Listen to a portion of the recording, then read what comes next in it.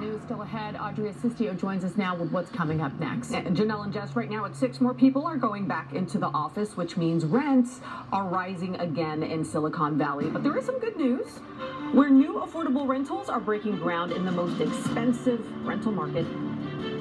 Plus, when will it stop? That's the question another San Francisco business is asking tonight. What happened that has owners wondering what more can be done to stop the break-ins?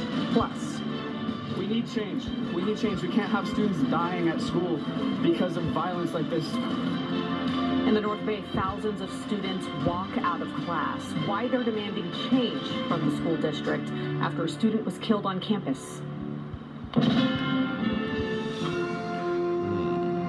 Good evening. The news at 6 starts right now. Thanks for joining us. I'm Jessica Aguirre. And I'm Audrey Assistio. Massive school walkout in Santa Rosa today because students say they don't feel safe. This comes after a 16-year-old was stabbed to death at Montgomery High School. Then a gun was brought onto another campus by a student.